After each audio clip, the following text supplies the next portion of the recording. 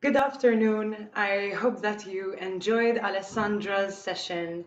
I certainly did. I go to her quite regularly. She's a great massage therapist, really knows her stuff. And doing that, that facial reflexology definitely is one of my favorite techniques to calm myself down and even to sleep really. I loved what she said about like being the protagonist of your own well-being, because that's also what you're going to learn with me today. So hi, in case you missed the introduction this morning, my name is Asha Singh. I am a Gestalt psychotherapist, a mindfulness-based cognitive therapy practitioner, and a meditation coach. I've been teaching and working with people for a number of years, and today I'm going to speak to you a little bit about mindfulness meditation. So my area of specialty is basically focusing on a science and clinical based method of teaching meditation. I'm aware that many people do it as part of yoga, as part of a spiritual practice, which is great, it's super cool. But when I teach courses, I focus on one-on-one coaching. I do like to speak a little bit about the physiology and how meditation works to calm our systems down, to effectively reprogram our mind for better well-being, less negative thinking, and acting as a support to us rather than getting in the way. So, first off, what is mindfulness meditation? Is mindfulness and meditation the same thing, or are they different? So this is actually one of the most common questions that I hear. The main difference between them is meditation is a practice which is focusing on keeping your attention on one thing for a really, really long time. And there are different types of meditation. So there's things like chakras, focusing on your chakras, on different colors and imagining different colors around your body. There's guided meditation, listening meditation. But mindfulness meditation, pretty much mindfulness meditation is a type of meditation that has really hit the scene locally. It's not just for hippies anymore. Everyone is doing it. CEOs, Silicon Valley, Forbes have even announced it as one of the top things to invest in for corporate and employee well-being, just because it's having so many amazing, amazing results.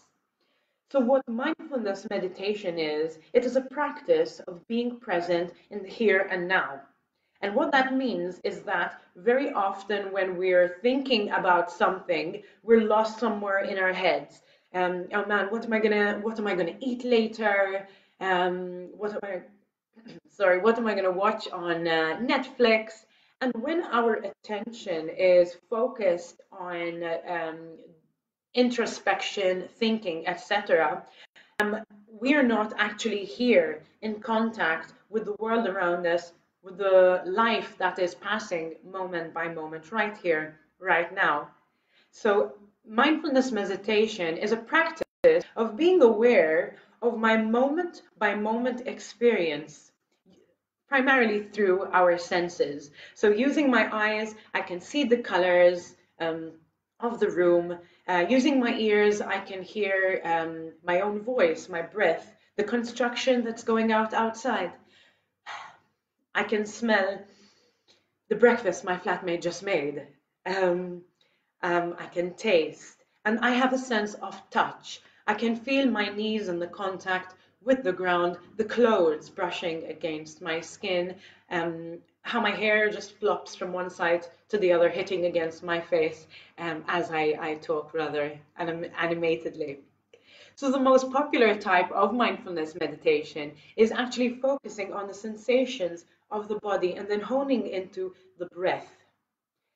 We focus on the breath because you cannot breathe for the future. So I can't like take a breath, I'm keeping it for tomorrow, and I can't breathe for yesterday.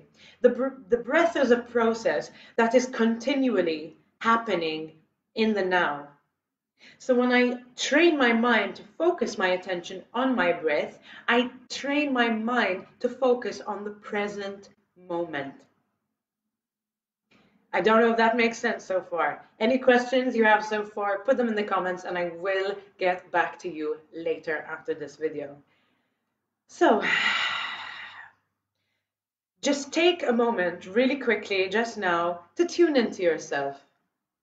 Look around the room, really feel your body, get inside. What do my feet feel like? What do my legs feel like? What does my bum feel like? A lot of people forget their bum, but fun fact, we actually hold a lot of tension in the buttock area. And it is one of the reasons why things like constipation, diarrhea, abdominal upsets are really common during periods of stress. Because people are consciously tensing their muscles. So when we're tense, we're anxious, we're afraid, we tend to tense up, and that compromises the activity and the workings of our digestive system. So this is another reason why relaxation is part of meditation and it's so beneficial. So, okay, I learned how to meditate, focus on my breath. Why? What's the point of sitting and doing nothing? Also, fun fact, meditation is not thinking nothing. It is focusing your attention with an attitude of curiosity. What's happening to me right here, right now? How am I manifesting my existence in this body, in this place, and this time? And through practicing this awareness, we start to become aware of how we create our experience. We start to understand the relationship between thoughts, feelings, emotions, and experiences. We start to understand how when I think a thought, my body, my physiology acts as a mirror to reflect that. If I think, oh no, what if I catch coronavirus and I die? My body sees that, okay, threat, coronavirus. It doesn't even have to be a real threat, guys. Perceived. Everything is about perception. Your reality is not what is really happening, but your perception and interpretation of the event that's happening. So if you perceive a threat, oh my God, for example, you watch the news, you say, oh my God, everyone's getting coronavirus. Oh no. Your brain sends a signal down to your body. Oi, stress response, perceived threat, woo, woo, woo, alarm bells, and it starts to produce neurotransmitters and hormones such as adrenaline and cortisol, which basically puts your body in full gear, Mad Max style, to fight off the potential enemy. The problem is that, I mean, this is a good thing, if you're actually under stress, your body, this will help you, getting that extra energy helps you to run away from a predator, to fight in the case of potential attack. But under chronic periods of stress, the body's immune function eventually starts to compromise itself. So that means that your immune system is not working as efficient, which makes you more susceptible to disease in the long term. So this is why meditation has so many health benefits, because learning to be present with our experience, to relax, to be present with our breath, not needing to be busy all the time, doing things, answering phone calls on Facebook, but learning to be safe and comfortable with what is can be a life-changing practice. Speaking also from personal experience, I've been meditating for around 8 years, and it has truly transformed my life, definitely for the better.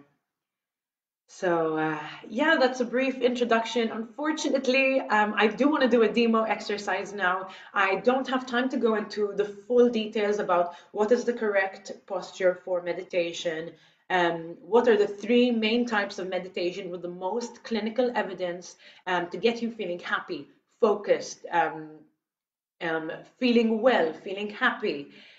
So do contact me if you're interested. I do teach courses and one-on-one coaching sessions. Yeah, because unfortunately a half-hour taster session is just not enough to cover so much material. Yeah. Okay, so I see there are quite a few people joining. Yeah, I hope so. I hope that you're enjoying this. So for my demo session, I did promise you a 5-minute technique to calm down anywhere, anytime. So one of the biggest issues I see with clients is that they tell me, oh, I don't have 20 minutes a day to sit down and do nothing. Or you're having a stressful meeting or an argument with your in-laws, and you can't just kind of, disappear for half an hour to go for a walk, to get a massage, to support yourself.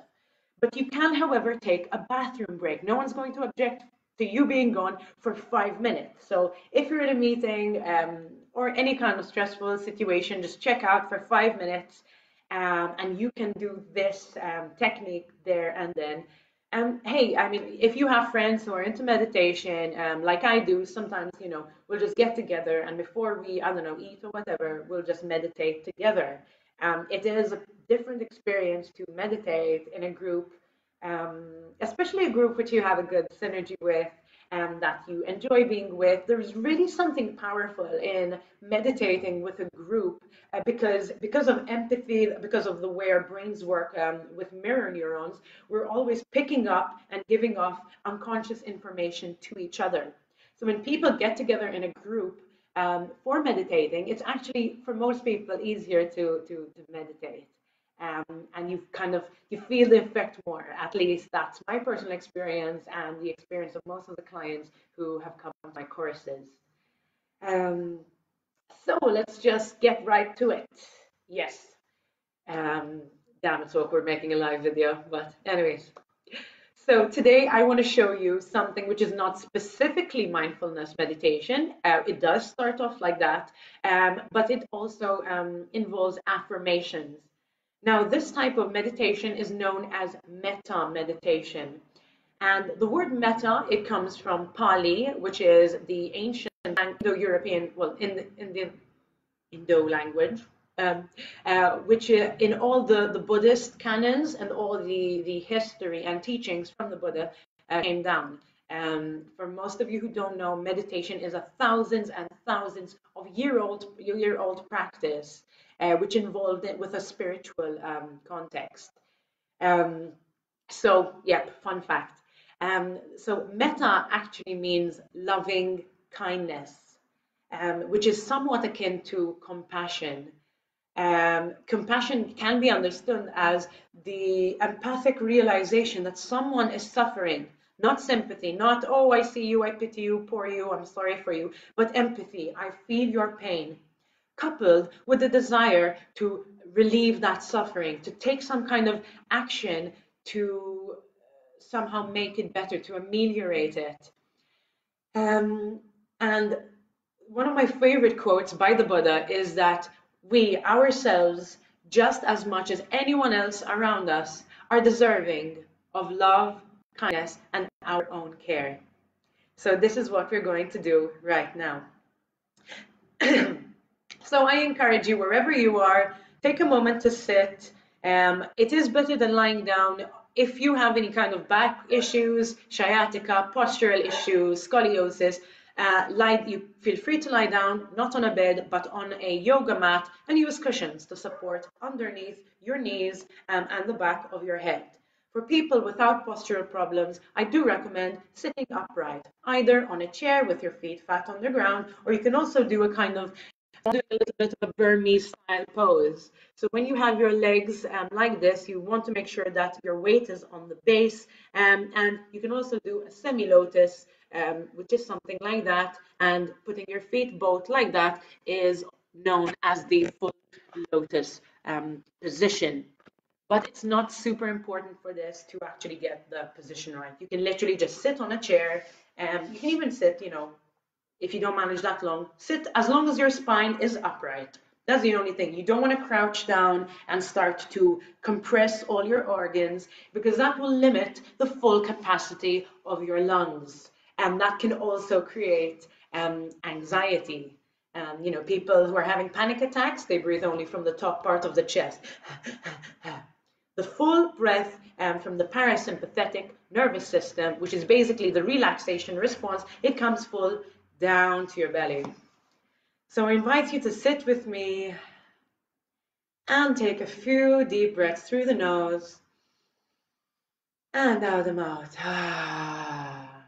Open your mouth to make an ah sound. Feel that exhalation.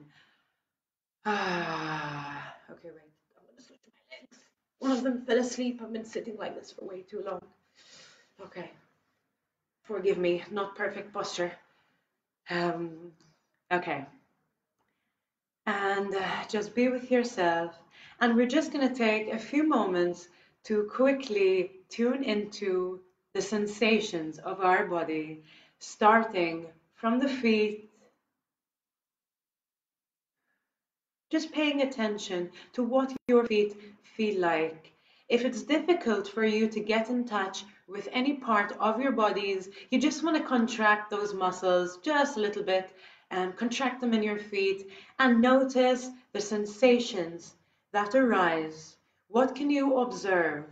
The temperature of your feet, the sensation of energy. Is it tingling? Is it solid? Is it heavy? Is it light? What's going on? And extend now from your feet, moving up now to your calves, your shins, and your knees. If you find it difficult to connect with those parts of the bodies, you can also use your hands to contact them. The body hears everything that we say, and so it realizes, okay, there is some kind of lack of awareness here, and through the power of our touch, we can connect with that body part. And moving up through your thighs, your bum, and when you focus on where your weight is resting, such as your bum, you really want to feel the contact with the chair, with the cushion, with the ground. Feel how the ground supports you, how it rests, how you are resting and being held and supported by the ground. Moving up towards the lower back and the abdomen and the belly, just notice the sensations of breath in through the nose, down through the chest, and into the belly. And notice, does your belly move when you breathe? Allow your breath to come naturally now. See if you can observe your breath without interference. If your stomach moves, notice it. If it doesn't, notice it as well. Absolutely fantastic. You're all doing great. And moving up now to the diaphragm. The diaphragm is the space over here where the rib cage ends. And in a full breath, it should be expanding and contracting with the breath. And taking into account the sensations now spreading over the chest, the back, and the shoulders. Feel yourself in your body. How am I experiencing this moment right here, right now? And spreading once again from the chest and the shoulders down through the arms, through the arms, through the wrists, the palms, and the fingers. Extend your awareness throughout your arms. And once again, just notice any sensations that you have, the texture of your clothing, the temperature of your skin, the muscles, the joints, the skin. And now moving up to the shoulders. If you find it difficult to connect with your shoulders, a good tip is raise your shoulders and try and touch your ears. So like this, I'm not lowering my neck, I'm raising my shoulders and holding it tight and just drop them. And that works also if you have tense shoulders, you can just hold and release with the breath. Just put that weight down. It's not by coincidence that we say you have the weight of the world of your shoulders. Salit Fut Darek. This is definitely one of the places where most of us hold tension. So extending that awareness through the shoulders, through the neck, and up through our head. Does your head feel heavy? Does it feel light? Can you feel it balancing on your spine? And extending now, moving, I'm moving a little bit fast, guys. Do take your time to do this a bit more slowly at home. Um, again, you can totally do this in 5 minutes. I will say how later, but this is to do a full, like if you want to really take the time to, as Alessandra said, be the protagonist of your own well-being, you got to put in the time. I would recommend at least 10 to 20 minutes daily, but I do understand that it might be very difficult for most people. So after I finish this, I'll do the short 5-minute version, and that you can do like really, really quickly. So extending now your awareness to your entire body, feeling yourself as one complete whole unit.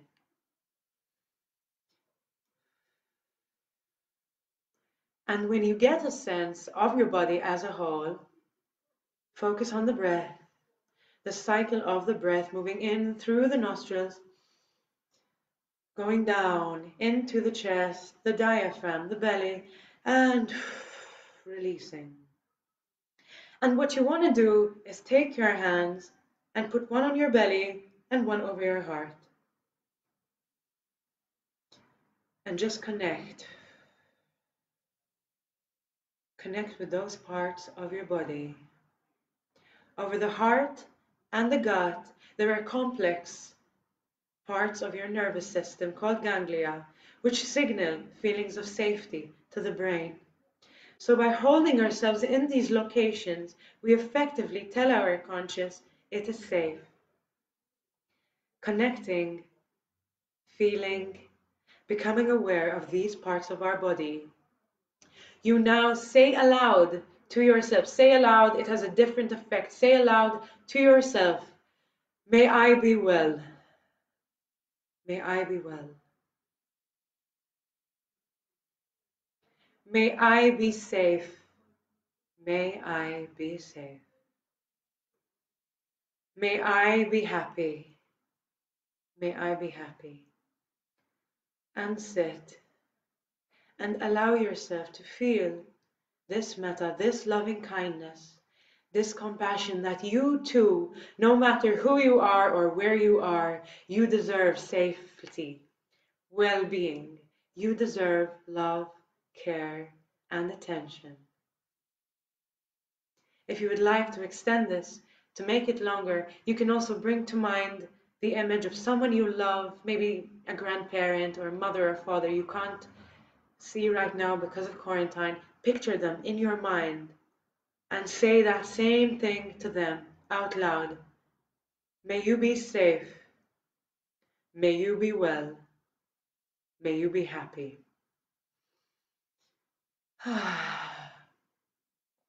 And that closes the exercise. So I do recommend doing this in 15 minutes, taking 5 minutes, practicing the body scan, practicing being aware, then 5 minutes focusing on the breath. If you find yourself getting distracted, no problem. Your thoughts are distracted, you bring your attention back to the breath, to the here and now. It's going to take practice. Meditation is kind of like learning to ride a bike. You're going to fall off the first couple of times, but that's no problem. You get back on there and you keep trying. Studies have shown that with as little as 5 to 7 minutes per day, within 3 weeks, most people observe a noticeable difference in the quality of their thoughts and their day-to-day experience. So a little is better than nothing. If you want to do this in 5 minutes, I would recommend 2 minutes, 2 to 3 minutes for focusing on the body, then going into the breath, and then really taking that time to connect to the space over your heart and your belly. And you can, self-soothe a little bit and tell yourself, really say, really mean it. It might feel a bit fake at first. I'm not going to lie to you. People who haven't learned to love themselves without condition, which is most of us, it might feel a little fake at first, but that's completely normal. Fake it till you make it, guys. So may I be safe, may I be well, may I be happy, and allow yourself to smile, to feel good, and soothe yourself. You gotta learn to be the parent to yourself that you always wanted. So I hope that you enjoyed this session with me today. If you do have any other questions, please post them in the comments below. You can also join, you can go and like my page, Meditation for Mental Health. Join the group Mental Health in Malta. If you're one of those people who are either suffering or know someone who's suffering, part of what I do is really believing in having an open dialogue about mental health. Um, but yeah, so if you enjoyed this today and you really want to, like, show your gratitude, feel free to make a donation to Polaris to help us keep our business afloat because, it's shut down for now. The details will be in the comment section below. And if you're interested in like online sessions, courses, etc., hit me up. In my online courses, I actually go into a lot more detail about the different techniques that you can use, how to adapt meditation to your level. So some people can sit for 2 minutes in silence, other people just go nuts and they just have so many thoughts and they actually start feeling more anxious. So yeah, I can definitely teach you to adapt the techniques to what is comfortable and useful for you, and as well as going into the science and physiology behind it. So yeah, that was great. Thank you guys. I hope that you enjoyed it. And now I am officially closing the first part of our Polaris Online Open Day. We're going to have a half an hour break to eat some lunch, and then we will see you back after the break. So stay tuned, guys. Just in case you can't be here for all the sessions, do remember all the sessions will be available until 10 o'clock at night. And then, everything will be gone, but we will keep you tuned with future secret activities. Over and out, guys. Take care. Enjoy your day.